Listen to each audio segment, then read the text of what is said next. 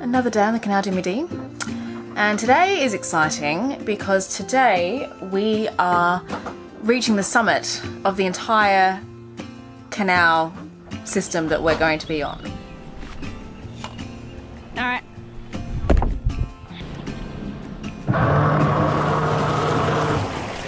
How many miles have we been on this canal for now? Nick reckons about 100 nautical miles. This is where I get my exercise for the day.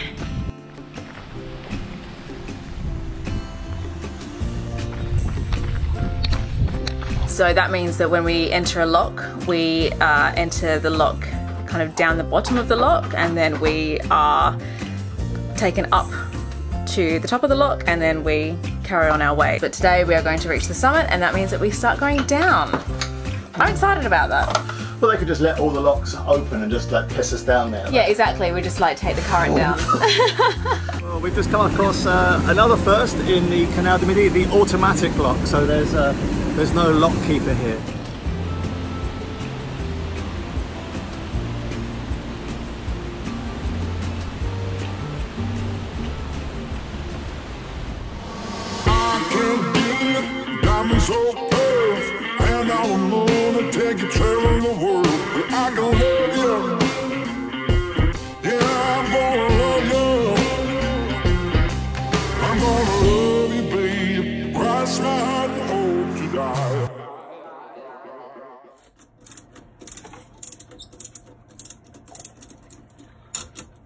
So the raw water strainer, we clean this out every morning. This is part of our daily routine.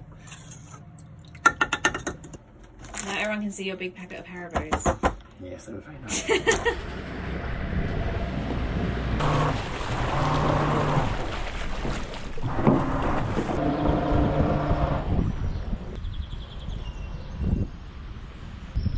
Some pretty barges along here. Still got our rain jackets on. I mean, I've got my ocean going. I mean, if it gets any colder, I'm going to put my ocean going gear on. But yeah, the boat's still damp. My shoes are still wet from yesterday when I fell/stepped into the canal. Did we discuss this on the camera? Nick set me the most impossible task that he's ever set me. He aimed the bow towards like a line of reeds that were taller than I am. And he's like, well, you got to jump off now. And I said, I can't possibly, I was yelling at him, I can't jump off into this. Like, there's no way. And he was like, well, you're just going to have to. And there was a patch of shorter grass. That's what I was aiming for. I aimed for a patch of short grass. The patch of short grass was like 1 metre wide. And that was it. And that was my landing. I've been eating a lot of pastry spade, but you're not there yet. Yeah, well, your aim isn't so great, so, you know. Anyway, I'm yelling at Nick, I can't get off, and he's like, you have no choice. So I was like, okay, I guess I'm doing this then. So I jumped, and it was one of my finer moments, I'll have you know. It was a very big, graceful and athletic leap. And you made it. And I made it. There you go. I made it. You made it. You made it perfect. It was an easy jump. Yeah. Easy jump that you made. You just happened to fall in about 10 seconds later for no reason. Well, no, it wasn't for no reason. It was because Nick had like come up against the bank so quickly that the bow of the boat was now like in danger of ramming itself against the bank. What is it? You sound as much. You spout as much shit as I do. And so I was the only one in any position to save it because Nick, obviously, you know, there's only so much you can do from the helm with a bow thruster. I don't like using the bow thruster in case you suck a reed in. Okay. You suck some wood in. Anyway, point being is that I made the jump, landed safely with the boat hook, and then I turned to push the boat away. And fell in. And at that point I fell in because it was like a weird, like, yeah, it was obscured by all the reeds that I've already discussed at length. Yes. And I couldn't see that I was stepping into water. So the bridge, so I fell. The abridged version of this. Yeah. I asked you to jump 1 metre onto a patch of grass and you did. Yeah. Successfully because it wasn't too difficult. Turned around and fell in. I kind of more like stepped in. All right. Now, T.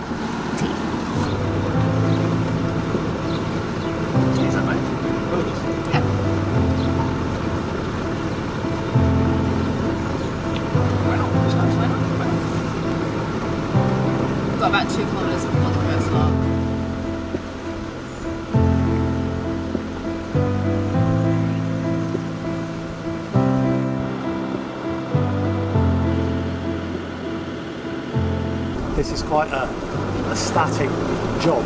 Yes. You know, I can't really leave the helm at any point during the lock-in. Yeah. So you're not. I'm not physically mobile. Yeah. Which means you're cold. I'm cold. I am cold. Lock. So we are about to do our last upward lock.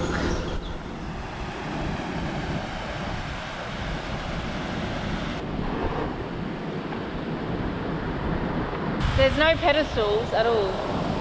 There's a tower that I assume the Ecclesiae is sitting in right now. I don't think this is an automatic lock, but we'll soon find out.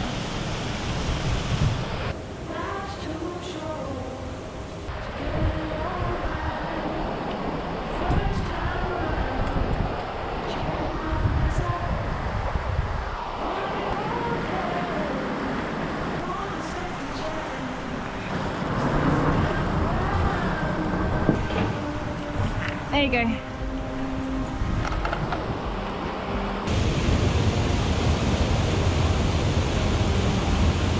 So that's it. That was the last lock on the Mediterranean side of the summit. And we are now 5.5 kilometers, I think, away from the first lock of the downhill leg. And that lock was called the Mediterranean lock, and the next lock is called the Atlantic lock, which is a nice feeling. Currently at an altitude of 168 meters. We've done 92 miles. Geez, we've only done 92 miles. Slow going, these locks.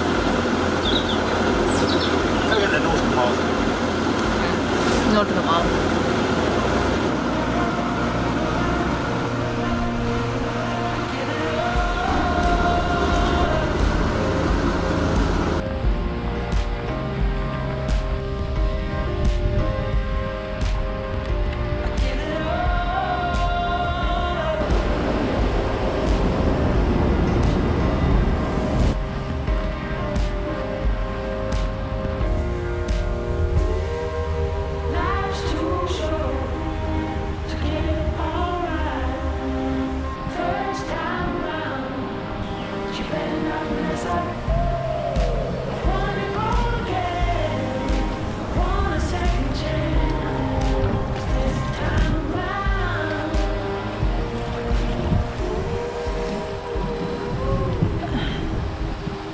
Ready?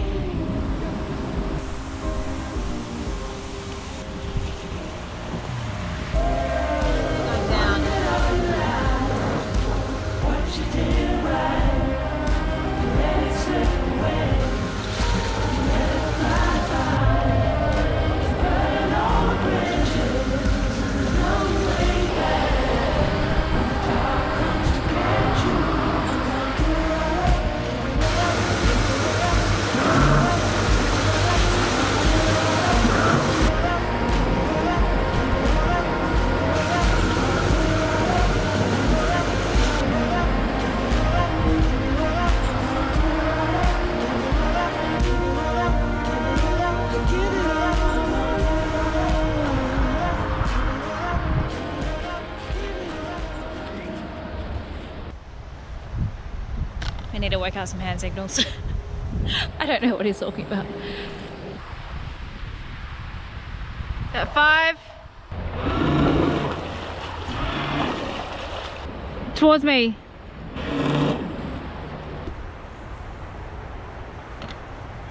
Alright, back thrust support, that's it, that's it, that's it, yep.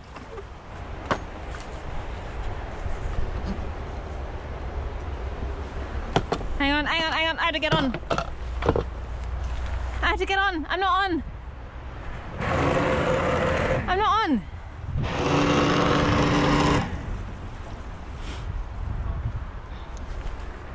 It's actually very low. Alright.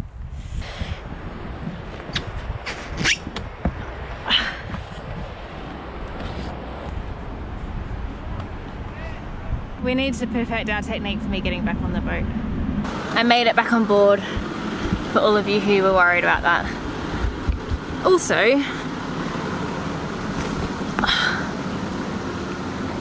check out this view.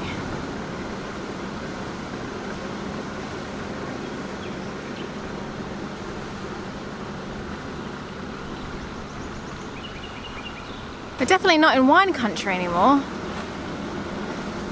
It's just gorgeous hilly countryside, and the canal has suddenly just transformed. I think because all these plane trees were not affected by the same diseases in the other part of the canal, so they've not had to be cut down, and it's just gorgeous.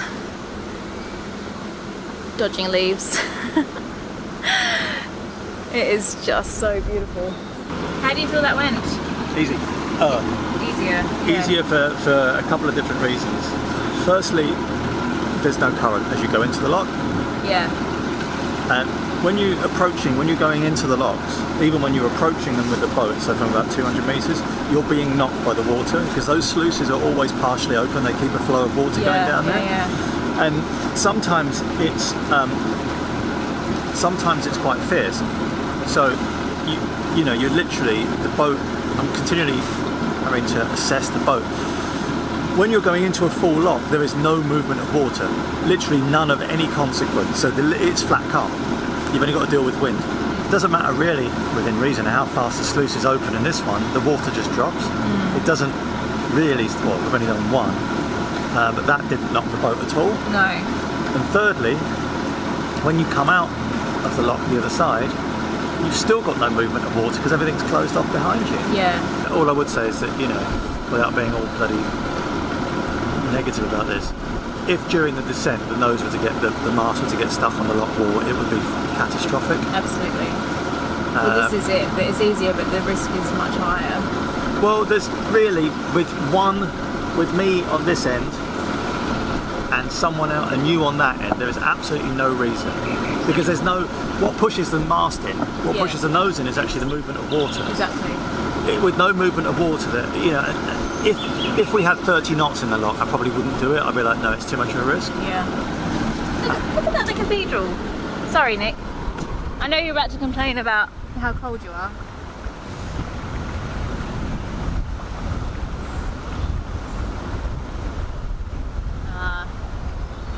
Missed it.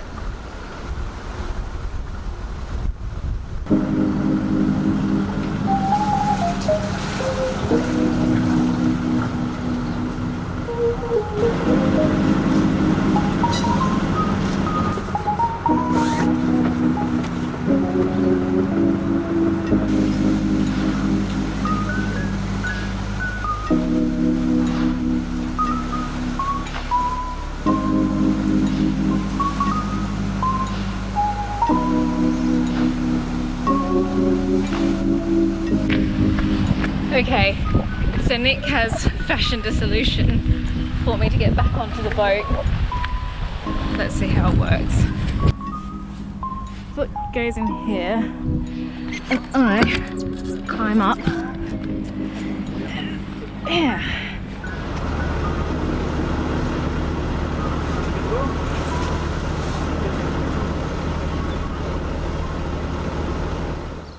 So we said that we're going to go through this lock because it's about 4 k's to the next lock, and we thought, you know, the locks don't open till 9 o'clock, so if we're on this side then we have to wait until 9 o'clock to leave tomorrow morning.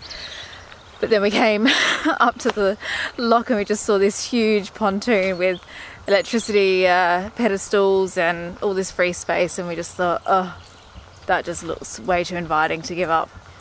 So here we are. So we're allowed to stay here? Yeah, fine, 15 euros. Okay, including electricity? Electricity. Oh, that's good. Call me a tiger. Call me out, don't you know?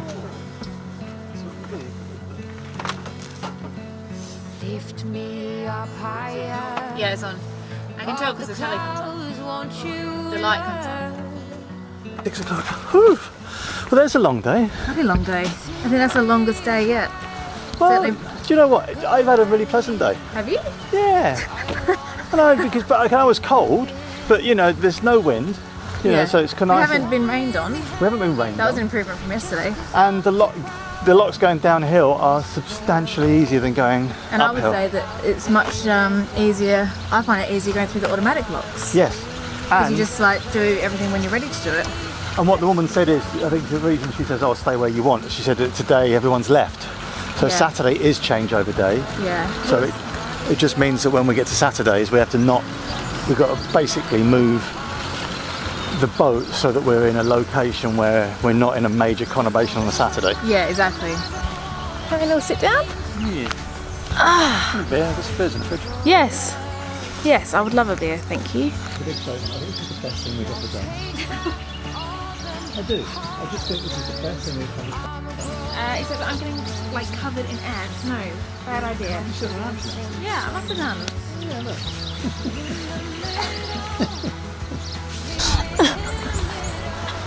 Real life versus YouTube.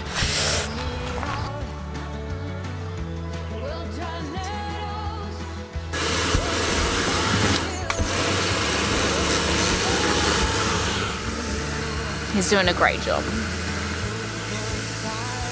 Very good jet washer.